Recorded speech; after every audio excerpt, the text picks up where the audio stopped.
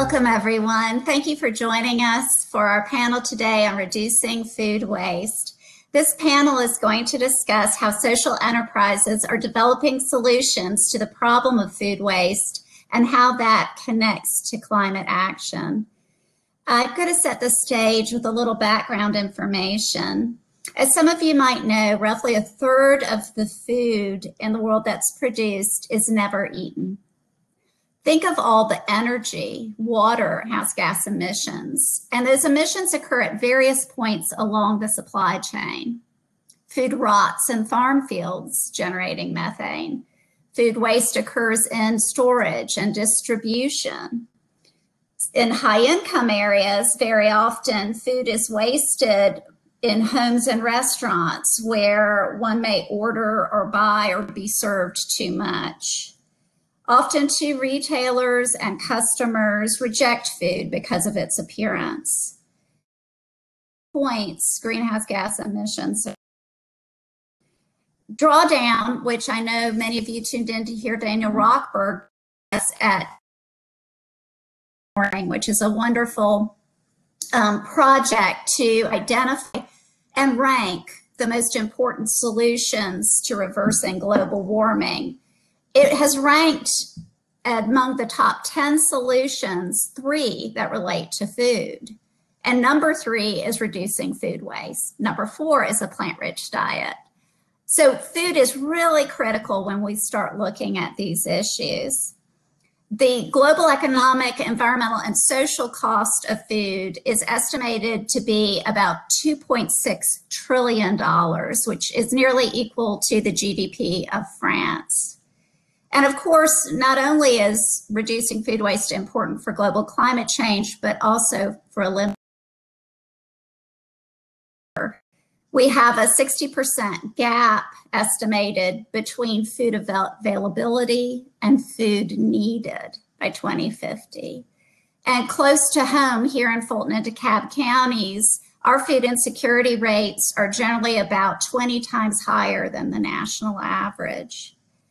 So we are so fortunate to be joined today by 2 exceptional panelists who are going to talk about their social enterprises and how they're tackling these dual issues of climate change and eliminating hunger.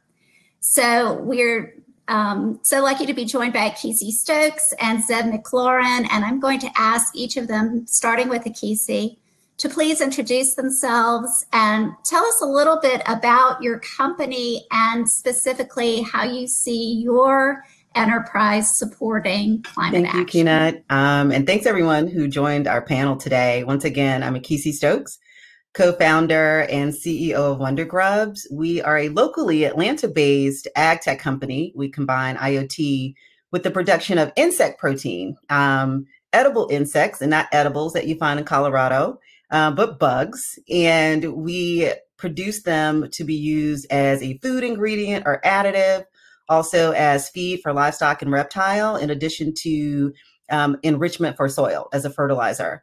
And so my co-founder and I, Kareem Nelson, who wasn't able to join us today, we got started in 2016, actually, the business on the premise of trying to address food crisis or combating food security after a natural disaster.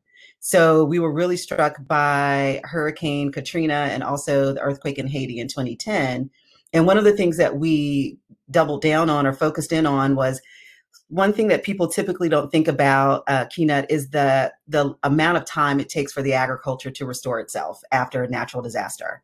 So the degradation of soil, destruction of the infrastructure, irrigation systems, loss of harvest and livestock. So along with, bringing in food relief, still the ability for people to produce food on their own and having arable land takes years for it to recover. And so we landed through this long winding road on insects as a solution, looking at an FAO report that the UN had done at the time around 2013. And we caught up with it in 2015. And I ordered like 10,000 mealworms. Like we landed on grubs. We went through silkworms, crickets, a whole iteration of many different bugs, and realized through farming them for about a year that we didn't have to wait for a crisis to take place for them to be a more viable solution for a sustainable value chain. And so from there, Wonder Grubs was born. We started cooking with them.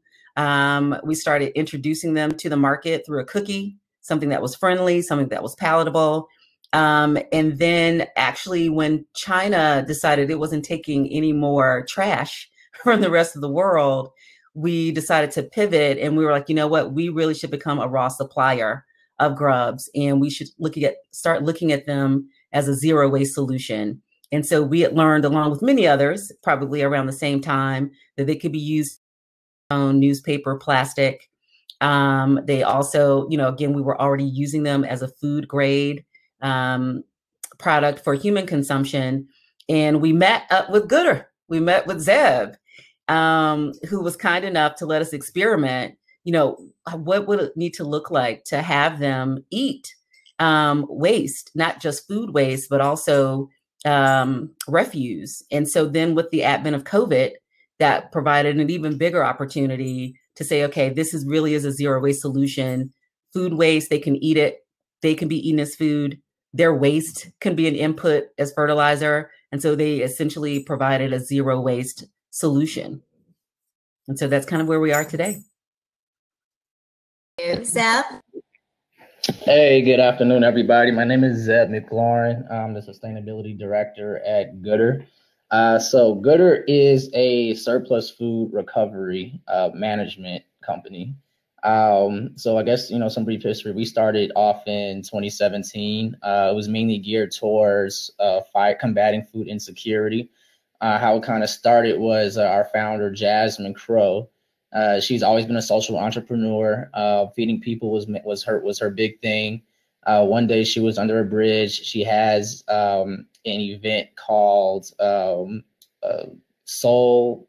Oh man, she had an event. She had a recurring event under a bridge where she used to feed folks. It went viral one day on Facebook, and that's kind of when the idea was born. People were asking, who donated the food. What restaurants were giving out the food. In reality, she was couponing, cooking all on her own. And then, she thought, restaurants should be, utilizing or donating their surplus food. So that's when she kind of just went out, started, pitching this idea, trying to build out the tech for it. And then when I came along about a year later, January 2018, we were essentially doing pickups in our own vehicles. One day, and that grew into us having a van servicing the airport or at the convention center. We're doing pickups in other cities and states now. And on top of that, not only do we collect edible surplus food, now we're collecting organic waste, in general. So not just when you're looking at the EPA food recovery hierarchy, not only are we feeding people, now we are, having those industrial uses in that compost, textile, etc. And with our technology and our portal and our SaaS platform, we have that reduction aspect as well. So we're really trying to become a one-stop solution for food waste. And then from there, we're kind of actually growing into a sustainable waste management company in general, because we're finding that our technology not only is it able to track surplus edible food, organic waste, but you're able to track, other recyclable materials as well, and even just waste in general. Things like pallets and cardboard are probably the two main things that we track in our system on our own behalf. But aluminum, batteries, plastics, things like that, you're able to track as well. So that's kind of where we're headed right now. We're definitely, we're still a young company, so we're trying to find our niche. COVID struck. We definitely had to make a couple of pivots. Feeding people has always been our thing, so we've ended up delivering groceries to food insecure, homes around the Atlanta metro area. So that's been the main thing that's been keeping us afloat. Especially a lot of our clients have gone either, reduced business or just out of business momentarily. And then, so we're also looking at, getting this SaaS piece, the SaaS tool out to not just food service providers, but as well as, other waste haulers, even manufacturers, et cetera, so that this data can have a flow from the bottom all the way up to the top of the supply chain. And we're able to really utilize that and harness that data to tell a story as well as make more educated decisions. As that relates to food waste reduction and the climate fight, trying to keep that food out of landfill, as well as reduce the amount of food being generated in the first place, so that 30% that automatically goes to waste gets reduced. So that's where we are now. So it's clear you're both data driven, and I want to get back to that in a minute. First, I want to ask, so many of us are seeking purpose and meaning through our work. So I wonder if you could speak a little bit more about how you unite being a for-profit business with doing good. Akisi, will you start? Sure. So, we also have a SaaS platform that concentrates specifically just on the life cycle and management of insects and utilizing them for 3 different and also being able to share that open data. So when we looked at starting the business, we definitely knew that we did not want to be nonprofit. We wanted to be for profit. Specifically, once we decided to pivot, KeyNet, as I said, originally we were looking at food security and crisis, after natural disaster. But when we started looking at it as normalizing it as an everyday alternative protein that also had different touch points along the value chain to solve a lot of the food waste issues, we realized that there were also opportunities to make an impact financially for people, also from a workforce development standpoint. So for example, we're working on a shipping container now that we're launching the end of November in Midtown, smack dab next to Piedmont Park in Atlanta Beltline. And one of the things that we want to showcase to people is not just a grub hatchery, what it looks like to grow insects, but also specifically because they are insects, when you talk about portability, when you talk about mass, when you talk about low entry barrier, when you talk about reduced cost and optimization compared to traditional livestock as a contributor to a solution, we realized along, again, that value chain that we also could incorporate workforce development. So showing people how to utilize IoT technology, like what the heck does that even mean? So we talk about like that economic chasm between, people who may be left out of this technological revolution and, digitizing horticulture, helping kind of close some of those gaps and teach people some of those new skills that are transferable. And so talk about building our local economy. That was one. Another touch point for us was, again, you can grow your own food, so COVID, again, really exposed things that people already knew were there, and Gooder and the like, and companies have talked about just how tenuous the distribution channel is, our supply chain. And just within a month, how we were able to disrupt it, by being sheltered in place. And so what do people do then? And then when you talk about overproduction of food, or, we produce food massively for a lot of different reasons: convenience stores, retail stores, restaurants, before we even get, to going to a grocery store. And so why do we have 800 million who have malnutrition?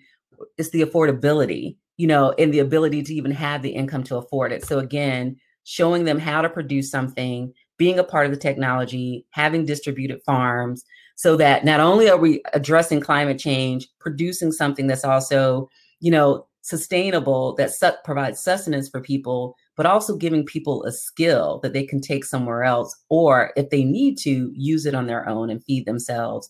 Or again, it's a global market. Be a part of our company and be able to contribute to that global market. And so that $200 or $300 supplemental income that you get back into your household may make a difference for some families. And so that was why we wanted to be for profit, but social impact at the same. Great. I can piggyback after that. So I guess, one main thing why, we need to go for profit is, we have bills to pay, for one, for two. But, there is a big misconception with Gooder being, for profit or a nonprofit. When people hear about the things that we do, the great, the amount of social impact that our company is involved in, people love to assume that we're this big nonprofit organization. which is very much, we're the very much opposite of that. We're a very small for-profit company, startup company. So pretty much, because we kind of do the same things, we go recover, surplus edible food. We take it to nonprofits. We take it to food insecure communities. People can benefit from it the most, et cetera, et cetera. But we don't look at ourselves as, another donation company or a donation platform. We really look at ourselves as a waste management company. It's just a much cleaner, nicer, has a much nicer, upfront, face value to it than just throwing it in a dumpster in the back of your building and a big truck, coming to take it to the landfill and burying it. So that's definitely, the key thing. And then the data piece is very important too. So not only, are you doing the right thing by donating it or just recycling it in general, you really get a lot of value and insight from that data that's collected. So for instance, we've had a client in the airport that was probably throwing away somewhere between 400 to 500 bagels every single night. We would walk in and collect, these huge bags of just different bagels. Over time, they were able to utilize that data and say, okay, if we're throwing away let's say, 400 every single day for 30 days, that's about 12,000 bagels every single month that you're throwing away. That you cooked, put it on the line, prepped, prepared, cut it up, and at the end of the day, typically throw it away. Now you have good, or now it's being donated, and you're getting that tax deduction for it. But you could utilize that reduction aspect from the data and say, hey, go back to purchasing and say, okay, let's, if we're throwing away 12,000, let's take a step in the right direction and stop ordering about 10,000 bagels every single month. So now you're saving money that way. You're not putting the food in the dumpster anymore. When you get that landfill bill, you have less weight because food is probably going to be the main thing or the majority of the weight in your dumpster, as well as, you'll probably have you'll need less frequency of your dumpster being picked up. So you have reductions there. And then you have the tax piece. And then you also have the added PR value as well. A lot of companies, their image, it has a more of a positive connotation now within their, backyard communities, because we end up taking the food to those nonprofits or those organizations that are right there within arm's reach of them. And then we just also think that, you don't have to be a nonprofit to do the right thing. I feel like we really got to get away from the whole, if you want to do something positive or positively impact the world in some aspect, you got to be a nonprofit. Like that narrative just has to go away in its entirety. Especially, which I'm happy now that I feel like the world is definitely headed in that direction. Being a regular company, having, a moral compass, and that your entire mission is to, improve society as a whole, and still charging people, regular clients to get it done. And then it's a very new space, especially, the organics recycling and the composting haulers out there. It's very new. Luckily, we do have some leeway with some different policies in different states that are, at boosting or just helping that industry grow. But there are still some issues there as far as infrastructure. You can have all the haulers in the world, but if there's nowhere to take it, then, you got an issue there. But luckily, we are seeing some things in policy, especially with Biden in office now. They are making strides to help grow that industry. But we also believe, we're very much a pioneer in what we do. But we really do believe that where, the U.S. and the rest of the world is headed now, that being a for-profit company in this space was definitely the right decision for us to make. And Kina, I kind of want to add to one thing that talks about heading in a new direction. So, one of the things when we looked at, pivoting our company, and once we were like, okay, we don't have to use this just for a food source, it can touch on many things throughout the value chain. But I like what Zeb talks to, because it speaks to just at large, just globally. We're connected in so many ways that we haven't been before globally. And so when you talk about rethinking how we do business. You know, agriculture in particular for us was very linear. You know, I grew up on a farm. So, you know, from the rooter to the tutor, you know, the cows, pigs, you know, feeding them crops. And half of the crops that we were using were feed. You know, it wasn't going to people necessarily. And so a lot of the food that we're growing isn't necessarily going to people for consumption. It's for byproducts of so many other things, you know, and so we don't readily think about that. That's a lot of production. You know, that's a lot of industrialized agriculture to support a lot of different industries. And so even though some of those industries are trying to become, you know, more ethical or moral or green or however you want to coin it in the way to do business, but there's been such a quickening in the last 40, 50 years of the damage that we've done just to natural resources. And so we've got to start rethinking, you know, what does regenerative agriculture look like? And who are all the players and contributors? It's not just one solution, just one company, you know, so it's more than just Wonder Grubs and Gooders of the world, but start to think more from a circular standpoint, circular economy. And so you're seeing that a lot, you know, so I'm hoping that the US is kind of following that trend of circular economy is continuously using those resources, you know, trying to get as best as you can to zero. You know, what does it need to look like economically, you know, beneficially, and also what are the touch points, you know, from a social impact standpoint. So really start to think circular in the way that we do business, whether you are a 150-year-old company, you know, or whether you are a 2, 3, 4, 5-year startup. Those are great points. And I'm fascinated by your personal stories. And I just wonder if you would both share a little bit about how you got where you are and what drives you and lessons learned along the way. Go first. I keep going first. Zeb, you go first. Yeah, so for me, I like to say I kind of went down this rabbit hole in, what was it, like June, July 2017. So for me, I guess my story starts because my dad, in 2013, my dad got a Tesla. And I've always been a car person my entire life. So I started watching Tesla's drag race gas cars on the track.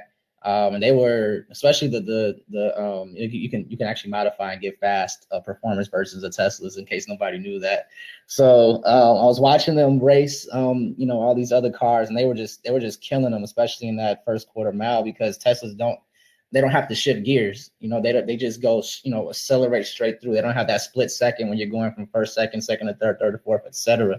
So what happened there was that led me to looking at, you know, Tesla, then Elon Musk, then Solar City, and then got me on the whole, you know, renewable energy thing. And then how that led to a lot of like social, you know, social injustices around the world. And then I eventually did a whole paper of how, you know, Africa can harness enough renewable energy to power the entire earth.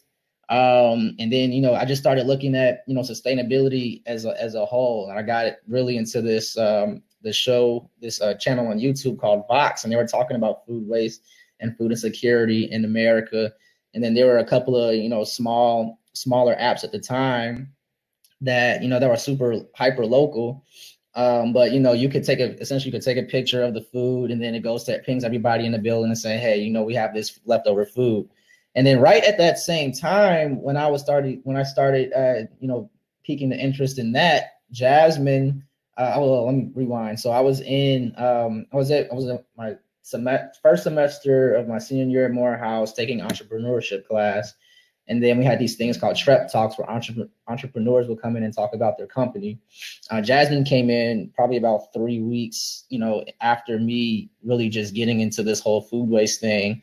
And she talks about Gooder. And so a light bulb just went off in my head. It was like, let me just ask for an internship.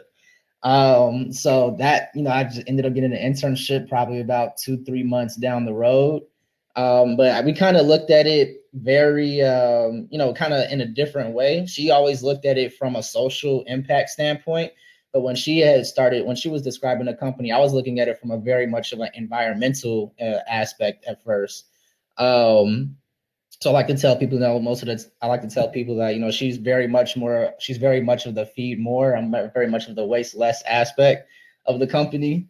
And then, you know, from there, I kind of people ask me all the time, did I major in sustainability or environmental studies or anything like that when I was in school? I said, no, I was a finance major. And I like to tell people I minored in econ because I was one class short of that. But but that econ, those econ courses really, I think, helped me not stand out, but helped me really like hone in on on sustainability and the environment and the economics behind it all. Because it's really what kind of like inspires me about it the most is that we have this huge international problem with food waste, the entire supply chain, the logistics behind it, storage facilities, and then when it gets to the grocery stores, it has to have a certain presence about it for people to want to buy it. The fact that grocery stores can turn away food, if one piece on a pallet has a blemish or something like that, that's insane. But I've always enjoyed trying to solve big problems. And this is just definitely one that, piqued my interest and I'm actually grew quite passionately about, especially going from the food waste to energy space now that we're trying to tap into. That's really, something that I'm really trying to drive us to get more and more involved in. And we actually are, because I'm, starting to speak to more and more people who are building anaerobic digesters and biofuel production facilities and all these things. But yeah, that's pretty much my story. So I just, from intern to sustainability director. I don't want to date myself. So I'm on the other end of my life. So 15 years finance, 15 years IT. And, coming out of Emory in the 90s, it was like IPO crazy. You could think of whatever you want. It was employees market. You could ask for a Beamer at your interview, so sky was the limit in terms of being able to, create and innovate however you wanted. So that was kind of like what the landscape looked like, coming out of college for me. And so fast forward to the latter half of my life, just really, we typically when people get asked this question, my partner and I, we both met at Emory, but didn't come together until later. And so he grew up on an island, lived through Hurricane Hugo, so knew firsthand what it was like, to not have water for months and have your food shipped in and things of that nature. And so both of us also just getting the opportunity to travel to see different ways of how people eat. And so for me, I was exposed to a bug like in middle school. A friend's father traveled, brought back some chocolate covered ants. I was a kid who would eat anything and try anything. It tastes like a raisinette. I was like, okay, I'm sold. So it wasn't close to the idea, fast forward to now. But so, when we started looking at the direction in which a lot of communities were headed, everyone has to eat, so whether you're a millionaire, whether you're someone who makes $20,000, whether you're someone who's unemployed, everyone has to eat. And so when we started looking at the affordability or the accessibility for people, like literally going to a neighborhood and driving 15 miles and there not being a grocery store, or along that path, there being 15, 20 convenience stores, we're like, okay, there's a problem, and how do we fill in that gap? And how can you do it from a low cost standpoint? And again, for us, we kept just seeing more and more how the bugs could help us do that. And so when you ask, like, how do we get here? He and I always have like 50,000 ideas in our head. He's definitely the more practical of the two, the co-founder, but we really saw that we were able to solve a lot of issues using the bug. When Zeb talks about the waste less piece, we saw how we were able to tap into the waste less piece. And so for us, we're food production. So in terms of, hey, we can get rid of things at the same time of creating something. And so that was very attractive for us. So then it was the challenge of just how do we convince or convey or convert people to eat a bug, in order to contribute to helping to save the planet or regenerate the planet. So that has been fun for us as well. We both like to cook. And again, we both like to eat. And so kind of figuring that piece out of, if 80% of the world eats bugs and they have for centuries, why isn't the US? And so, when Zeb talks about the infrastructure, for me, I was an econ major. So that policy piece of it, of what does the infrastructure need to look like and how to change it and how to solve that problem. And so that has been the most probably intriguing part of the business of, okay, we can do this on a local, but how do we make this a national crop? How do we make this a national industry? What things have to move? How do we need to shift people's perspectives around how they eat? And helping consumers understand what part they play in the value chain, that you're not just an end consumer. Markets are driven by what you will allow, by what you will take, by how you will shop, by how you will buy. So I think back to growing up, tires were everywhere. So we had a coalition around tires.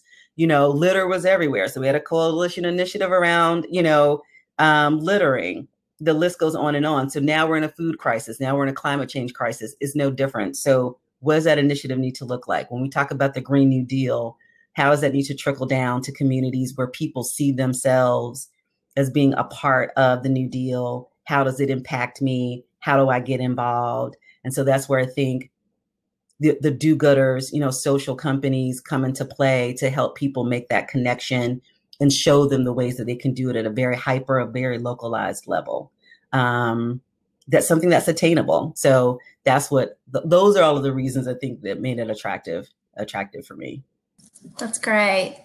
I want to be sure we leave enough time for the audience's questions. I do want you to please highlight ways that people can get involved, whether that's investment opportunities or upcoming events that you can share. Zeb, you want to go first again? Yeah.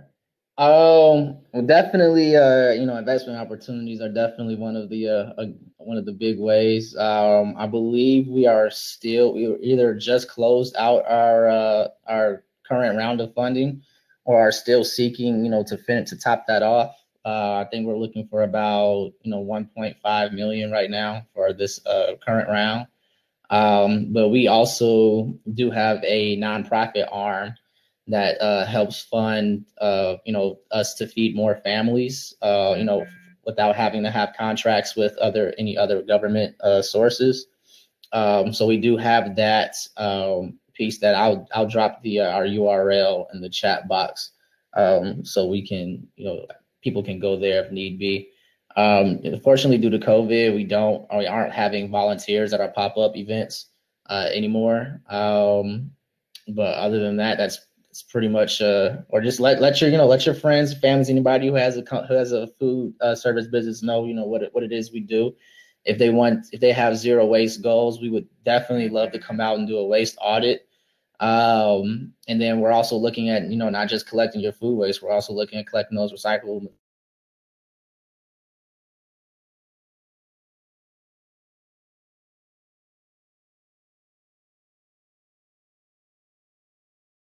Or is Zeb Akisi? It might have been, yeah. It might have been me, but I think I was leaving it off at, if anybody has anybody who has a company that sells food, definitely let them know what we do. We'd love to come out, do a waste audit, and try to get them as close to zero waste as possible. Great. So heading into next year, fingers crossed, we'll be going into a seed round. So for us right now, we've been bootstrapping it for the last 4 years, and we're ready to come out of that phase. So we have the ways that people can get involved. Earlier, we are launching Atlanta and potentially Southeast region's first ever INTO Living Lab. And so we are looking for people who want to assist in helping us with our technical solution. In particular, we have found one partner we're going to be working with on our IoT solution. So full IoT integration of the Grub Hatchery in and of itself. So we would love if there are students, high school students, if there are college students, who want to help us once we launch, also the accompanying SaaS solution of helping us collect data, of doing some research. As I said, we've got 50,000 things we want to do but we're going to start with one. But we would love to have people who are interested in just different ways that we can use insects for biopolymers, to waste management, to other things to help us gather data and start doing some data methodology. And secondly, just come by and do a tour. Just come by, check us out. Marketing is something that we would love to. So there's some social media college student guru out there. Please hit us up. Let us know. But yeah, so we'll definitely have things posted on our site and Instagram of ways once we launch the container that people can come out and volunteer and potentially do some pilots with us over the course of the next year. Fantastic. So let's turn to audience questions. And if any of you listening have questions, please put them in the chat. But we already have a few. So let me start at the top. Zeb, this is for you. As a waste management firm, how are you managing your exposure to potential lawsuits? For example, if someone becomes ill from food. Right. So that's a good question. Could answer that. Yeah. So we actually like to say we have a triple layered solution. So one, there is the Bill Emerson Good Samaritan Act, which automatically protects you from any liability when making an in-kind donation. Yet we found that that was not enough for corporations. So we do have liability insurance as well, which keeps your insurance company out of it if anything were to happen. And then we also do have agreements that are hold harmless agreements that we all of our nonprofits in our network sign, which clears both Gooder and the original food donor of any liability. So to date, we haven't had any issues. That triple layer has held pretty strong for us. We haven't even had anybody get sick yet or have had any complaints about the quality of the food. So hope that we just keep along that path and we don't have to deal with that issue. It may come at some point, who knows, hopefully not. But we do have liability protection within our service. Casey, would you like to address that at all, or? Well, for us, not as large an issue. Typically, we're roasting our grubs and then putting them as a food additive into a food. And so we are licensed with the Georgia Department of Agriculture. We do cook our products out of a shared kitchen. So we're following FDA and USDA. So we are compliant. So ours is a little bit different where they're baked goods, they're dry mixes that we're typically making for people. So we're following the typical food guidelines and we haven't had any complaints yet in terms of the quality. So for us, we're not necessarily the food waste that we are taking in is going directly to the grubs as feed. And so we do have ways of kind of monitoring that the same way you would for traditional livestock. Great, thank you. So the next question is, how do you ensure the end user is not dumping the food or keep it to a minimum? That's a good question. So, there's no 100% way for us to know exactly what they do with the food, but we do in the agreement, we do also state that they won't sell it or just toss it out right when they get it, etc. But so typically what we do is we make sure that the size of the pickup that we have matches the size of the nonprofit that is going to. So typically, if we're picking up for 100 pounds of food, we're making sure that that nonprofit serves at least 20 people. So that's just our way of, making sure none of that food really goes to waste. A lot of the nonprofits that we work with, they do have a high need as well. And, we do always accept feedback and we send out surveys to our nonprofits to ask about, the quality of the food they've been receiving, if they're, think they're receiving too much of one kind of food. If we feel like, if we can mix it up, we're able to mix it up. But, to answer your question, there's no, bulletproof way of knowing exactly, what they're doing with it once it gets into their refrigeration unit.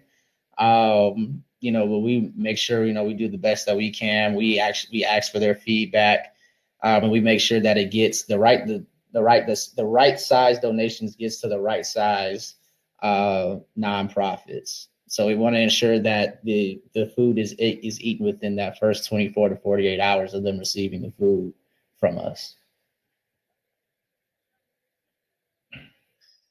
Keenan, I think the for us the exact opposite. The grubs they have about a shelf life of a year after they're roasted. So we don't have the same type of issue. You know, we're not necessarily doing.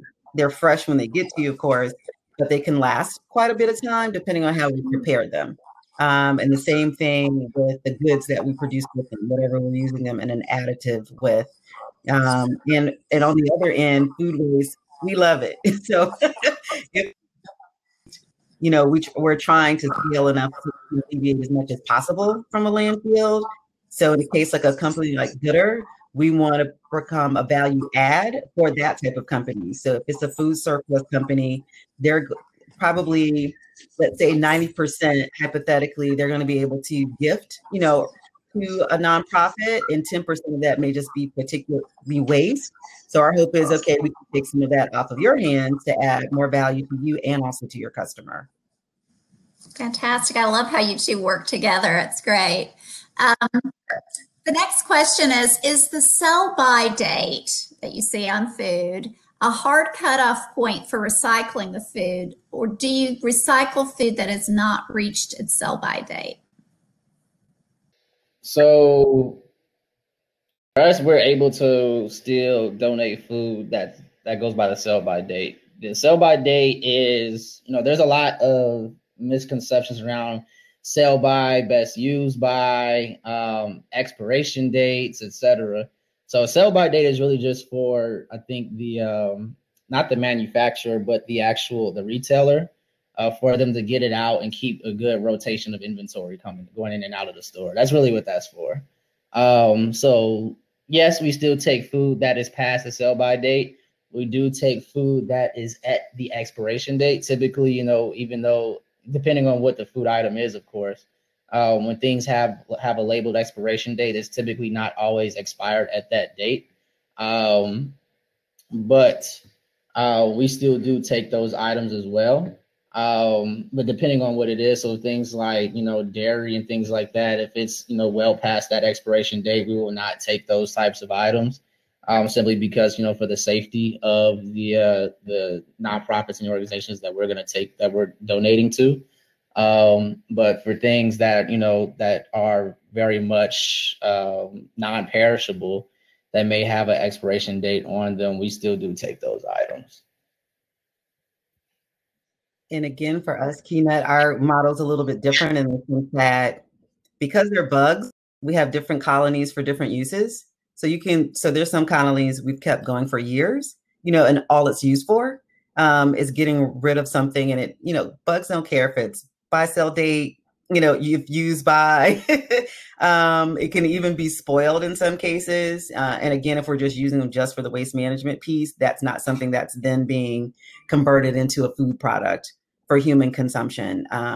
We're more concerned about the mix of food waste that we may be getting, because they are sensitive to things with high water concentration, which again, we use no water in production of them because of that. So they're just looking for starchy fruits and vegetables, or some good old plastic and styrofoam, you know, that when we have a little mix around that. So it's not as much as an issue for us with our business model. The next question is, have you considered government contracts, and have you considered submitting unsolicited proposals for government contracts? Oh, most definitely. I mean, like, especially with COVID, we've actually have won a few different contracts here in the Atlanta metro area. So between City of Atlanta, Fulton County, DeKalb County, and I think a couple of others, we've actually have been contracted to deliver a week's worth of groceries to the doorstep of many different individuals' homes.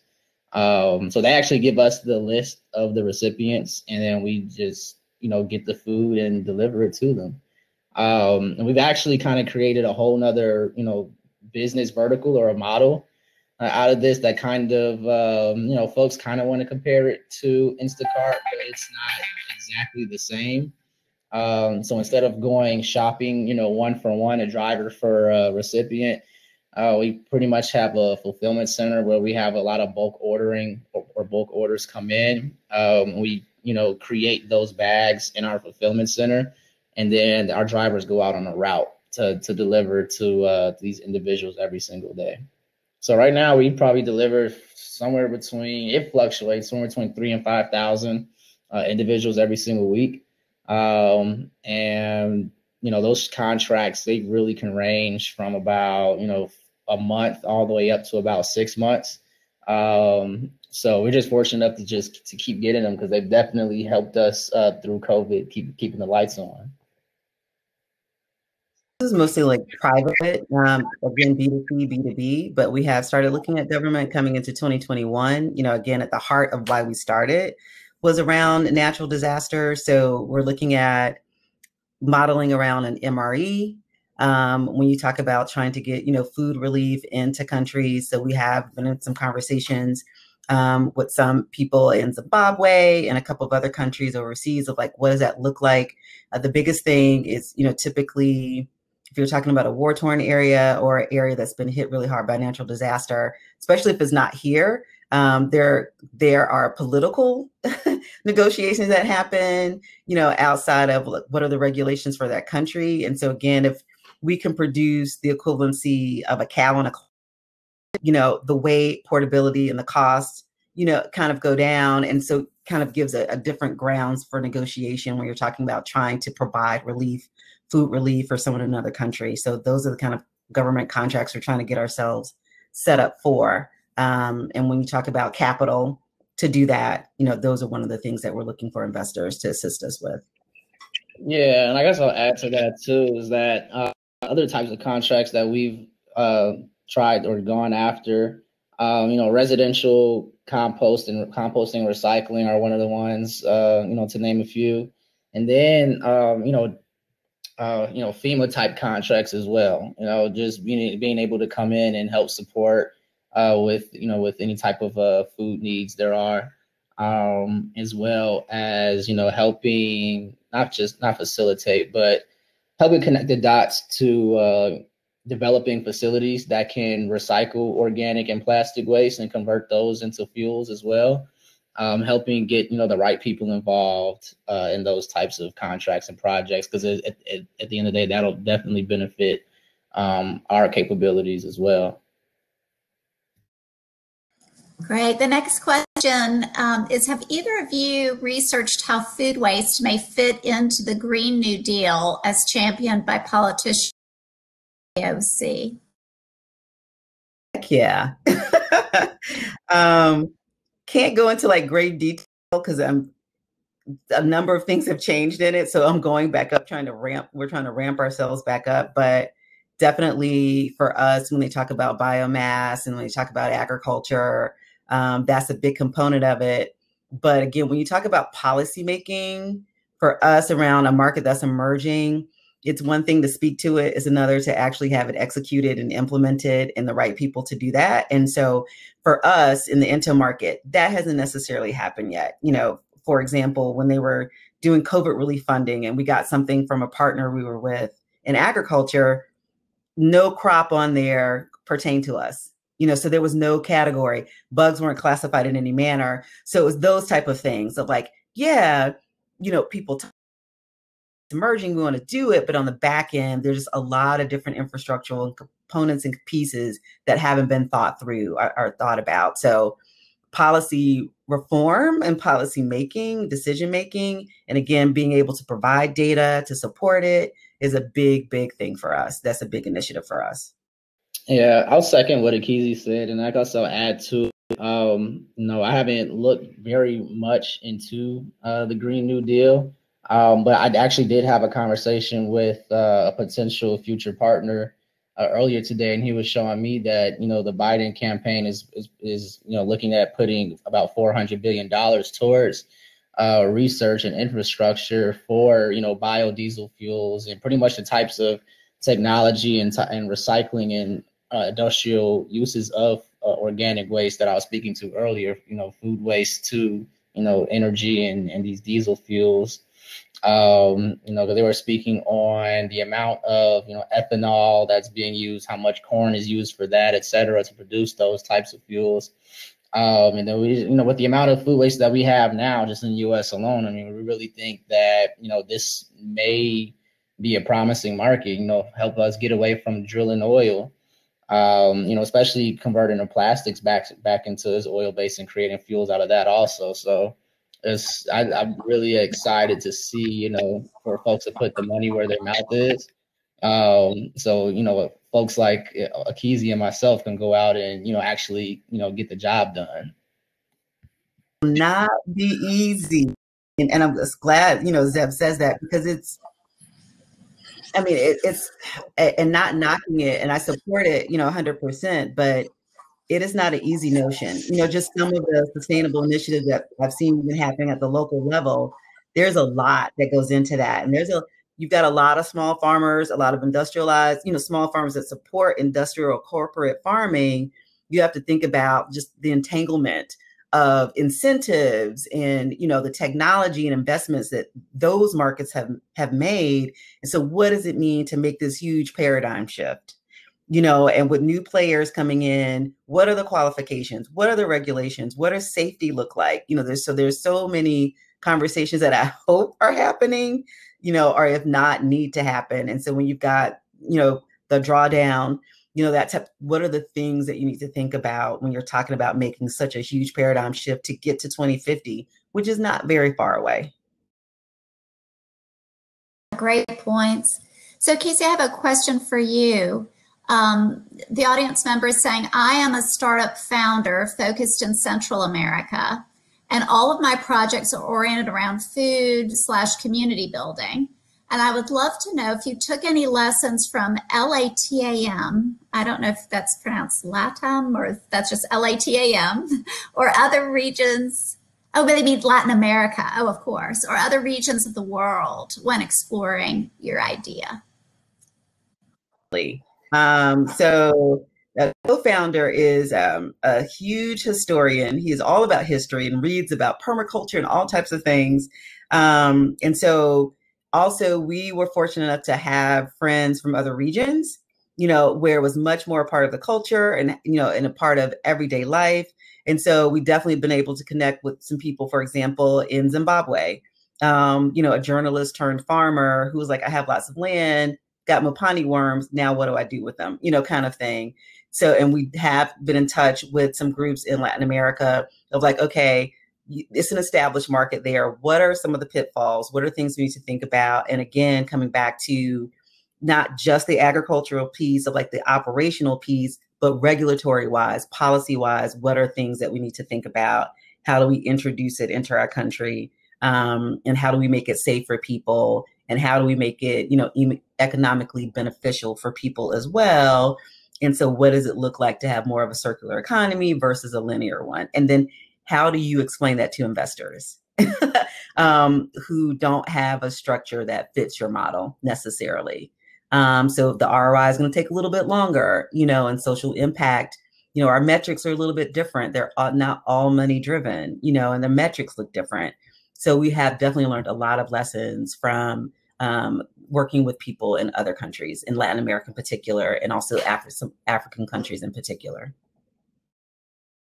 Fantastic. And Zeb, I have a question for you. Do you work with users who have halal or kosher or organic or gluten-free requirements? Is it possible to track that sort of information about the food you're delivering? Yeah, so we actually do have some nonprofits or organizations that do have those dietary restrictions.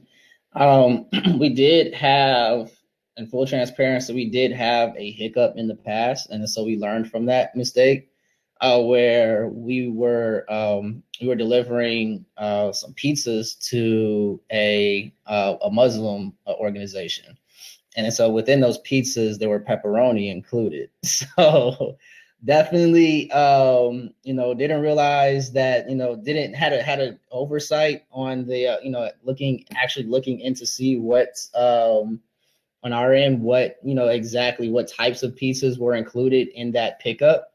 So, you know, when it comes to organizations, definitely had to get a, you know, any types of list of restrictions.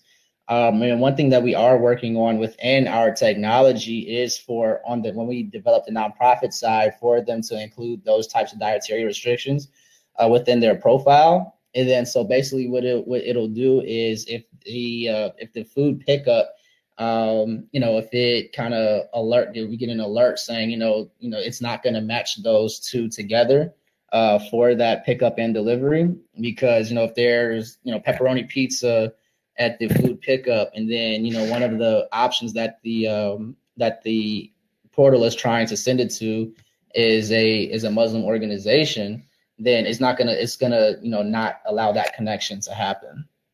So that's one of the things that we're working on in our technology, but right now we just do it manually. And Akisi, does Wonder Grubs have those certifications or work, with those different dietary restrictions? Not in the same way. I mean, so our product currently, our product is focused on people who are looking for like a low allergen, low sugar, non-dairy, non-soy. So we do have a vegan base to our product. And again, we're not necessarily donating or, putting out a product to a nonprofit. Ours are to end consumers who are purchasing that product. So they're specifically looking for a certain type of product, and we're targeting those specific audiences. Probably the most restrictive requests we get are people looking for gluten-free products, which are something that we're working on right now. And the taste, because that's really important, that they don't taste or see the bug, in the product. So so our model is a little bit different in terms of what our distribution looks like to people. Well, I just want to close by giving you both a chance to just say any final words. I have to say, I'm so struck by the fact that you have to be everything from policymakers to culture change agents, you name it, on top of being successful entrepreneurs. So it's just incredibly impressive. And I just wonder if you have any final words of wisdom for our audience. I'll go.